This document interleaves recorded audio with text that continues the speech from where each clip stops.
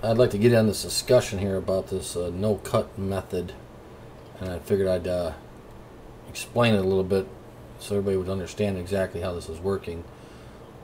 First, I'm going to explain how the NAND chip gets enabled and disabled, then I'm going to explain about the transistor, then we'll go into the rest of it. So first of all, let's start with a CE of the chip. The CE of the chip is right here, and how this works is when the voltage being sent to the CE gets above a certain voltage, it disables the chip,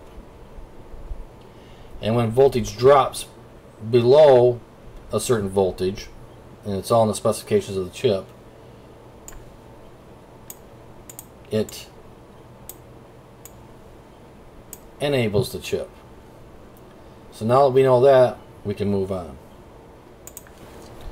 Alright, now we're going to talk about a transistor. And this particular transistor here is a PNP resistor, which means it has a positive pole,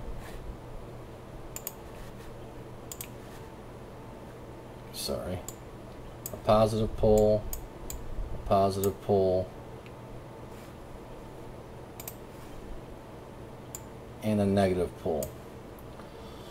So when positive voltage or no voltage is applied, I'm going to repeat that, when positive voltage or no voltage is applied to the N pole,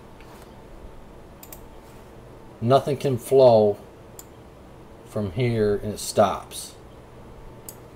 As soon as we apply negative voltage to the N pole, positive voltage is allowed to flow from this pole to this pole. When you take away the negative voltage, the positive voltage cannot flow anymore. So now that we understand that, we can move on. Alright, let's move on to put it all together and see how this all works. We're going to call NAND 1 the RGH NAND. And we're going to call NAND 2 the retail NAND. I'll just leave R for retail. Alright, and we're going to start off by sending from the ACE chip, we're going to send a negative voltage down here. And what's going to happen is the negative voltage is going to come down here, and it's going to override the 3.3 volts that was being sent through this resistor, disabling this chip. But now we're sending negative down here. What it's going to do is it's going to enable the RGH chip. Also, the negative is going to come on down here and go through this 1K resistor, and it's going to activate the transistor, allowing positive voltage to flow through here, which is going to disable the retail NAND. So let's back up now. So now let's switch from sending negative from the ACE chip.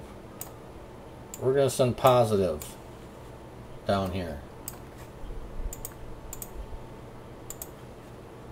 We're going to send a positive down here, and right to here.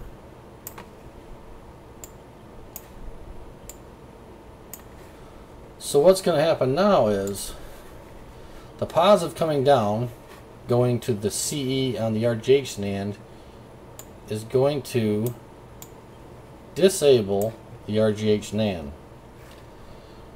Also, the positive coming down through here, being there's no negative coming through our transistor, which means now that our positive is going to stop right here and not go any farther, which is going to enable the retail NAND, because the south bridge is sending a negative signal enabling the chip. So let's back up again and switch NANDs again. Actually, I think everybody should get that, but I'll go through it one more time. And I'll do some flashes here for you and let you see what it is. But basically, that's how that works. Hope people understand this a little better. And then I'll flash it back and forth so you can understand what's going on here in a second.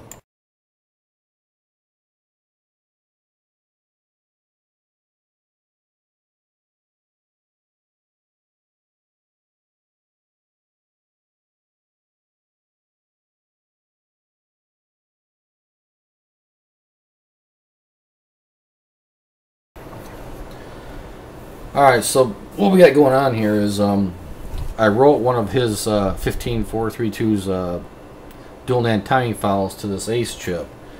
And the way he had designed it for a cutting the trace method, so he had 2 wires coming off. Actually 3 wires, I'm sorry, 4, but I'm just talking about the NAND switching wires. He used a 2-wire NAND switching method for the cut method. And when you go to the no-cut method, you don't need both the wires, you just need one. So basically my yellow wire here is running down underneath to my sync button, and my blue wire here is running to my dual NAND chip, and I'm going to show you that here in a second. So what I did is I took one of my dual NAND chip designs, and I basically gutted all the components off from this side of the chip, so I'm basically only using this much of the chip now. It used to have another IC over here that held the program for switching the NANDs and some other components in there and another transistor, but now that he released these files, we don't need none of this. So this is basically a setup same as I showed you in the previous, or the first part of this video. So we only got 1 wire coming to the chip instead of 2 wires. This is a QSB board, by the way. It eliminates, like if you see in the squirt, you got wires going everywhere. This is the Trinity one. I've already designed a Corona V5 quick solder board, and I'm working on a V1 and V3 quick solder board too. And the boards will only be like this big because I didn't need all the components no more, so they're just quick solder boards. And with the 1-wire system, I'll show you it works. We'll go here and I'll hit the button, and we get 2 blinks, and we hit the button, and we get 1 blink.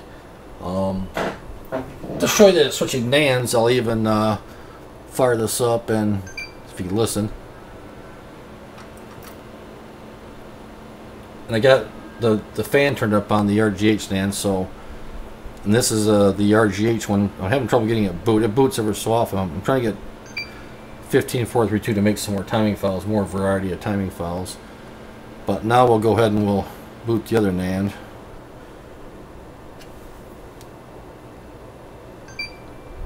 I don't know if you can hear it. You can't hear the fan now because this is the retail NAND. And it just booted. So it does switch the NANDs. I've already had it boot in the RGH NAND.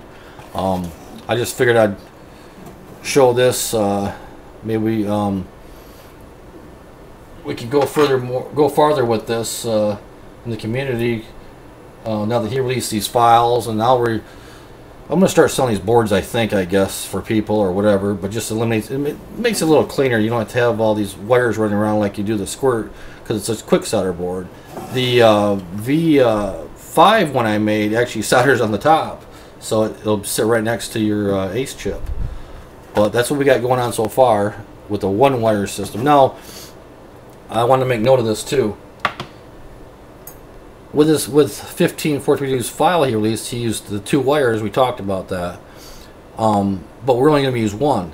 So let's say that you wanted the RGH NAND to be the very first NAND that comes on when you first plug the console in, give it power. Well, you use 1 of his wires. And let's say you wanted the retail NAND to be the very first NAND that comes on when you first plug it in. Well, you just use the other wire then. You see what I'm saying? Because one wire is sent on a positive, one wire is sent on a negative, and they alternate. So you just pick what NAND you want to be the very first NAND that comes out when you first give it power, and use that one wire, and you can do it that way too. But hopefully this helps people out, and we can move on from here.